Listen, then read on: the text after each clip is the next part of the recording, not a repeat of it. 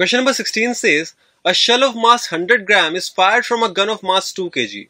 The chemical energy of explosive which converts into kinetic energy is 8.4 kilojoules. The magnitude of momentum of the gun just after the firing is. Dear students, when the gun fires a shell, then we can write down that the magnitude of the momentum of the gun should be equal to the magnitude of the momentum of the shell. This comes from the conservation of linear momentum. Dear students, let the momentum be equal to P.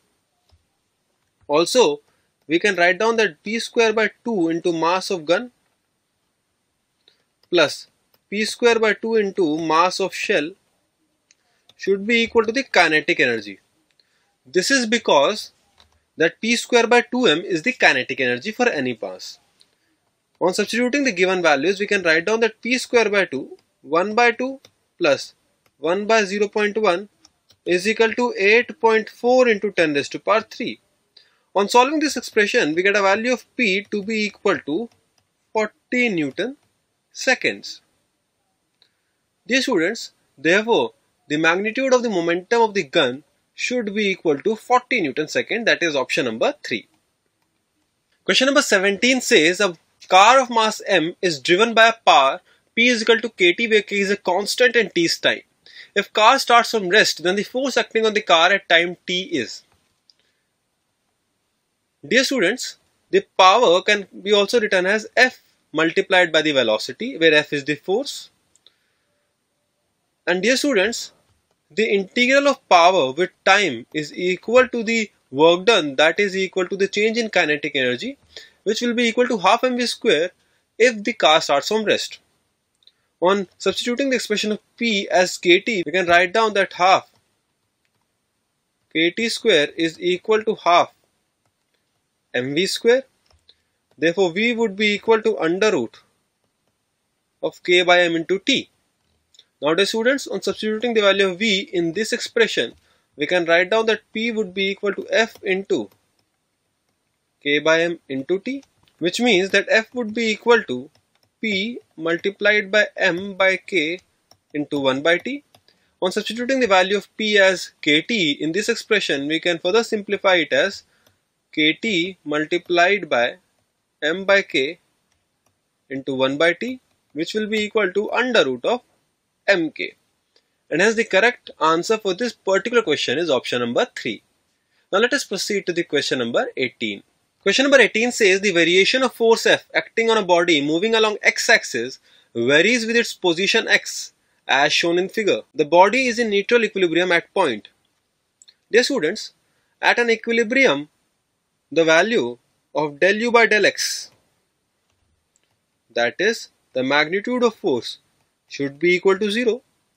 Also, the double differentiation of the potential energy, that is del square u by del x square, that is the differentiation of force, should be 0 as well. We can easily see that del f by del x is the slope of force position graph. We can easily see that at point Q and P, which are the points of equilibrium where force is 0, the slopes are not 0. And hence, P and Q are not neutral equilibriums. Also, R cannot be a neutral equilibrium because the force itself is not 0 at that point. And hence, none of these points is the point of neutral equilibrium, which makes option number 4 of this question as the correct answer. Now let us proceed to the question number 19. Question number 19 says a point mass m is attached with a massless string of length L whose other end is fixed and free to rotate in a vertical plane. At the lowest point, it is given a horizontal velocity root 4 gl. Acceleration of particle at the instant when the string becomes horizontal is. Dear students, in this particular question, when the particle is suspended vertically, it is given a horizontal speed root 4 gl. The particle would move in a circle, and when the string becomes horizontal, let the speed be v. We can find out the value of v using the principle of conservation of mechanical energy. That is, half mv square would be equal to half m initial velocity, that is root 4 gl square, minus mgl, which means, dear students, that V would be equal to under root of 2gl.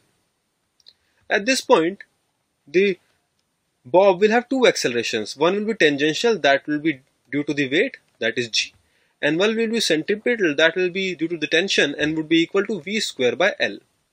This is the centripetal acceleration. The centripetal acceleration therefore can be written as v square by l, which will be equal to 2g, and the tangential acceleration at would be equal to g. The resultant acceleration would be Pythagoras addition of these two accelerations, which will be equal to under root of 5 multiplied by g. And hence the correct answer for this question is option number 2. Now let us proceed to the question number 20. Question number 20 says a particle is given a horizontal velocity of root gr by 4 at the topmost point of a fixed smooth sphere of radius r as shown in figure.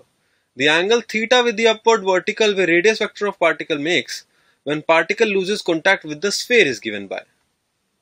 Dear students, let us assume the particle loses contact at an angle theta.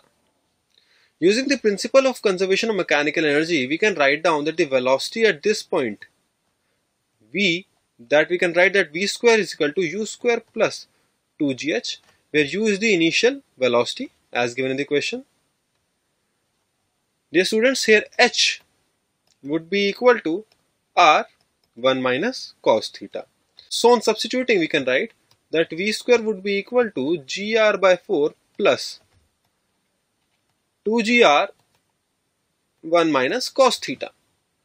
Now dear students, at the point of losing the contact, we can write down that mg cos theta minus n would be equal to mv square by r. Now, if the particle loses contact, n becomes 0. So therefore we can write that mg cos theta would be equal to mv square by r. Let this be the first equation and this be the second equation. On solving these two equations, we can find out that cos theta will be equal to 3 by 4. Therefore theta will be equal to cos inverse 3 by 4. And hence option number 1 is the correct answer. Now let us proceed to the question number 21.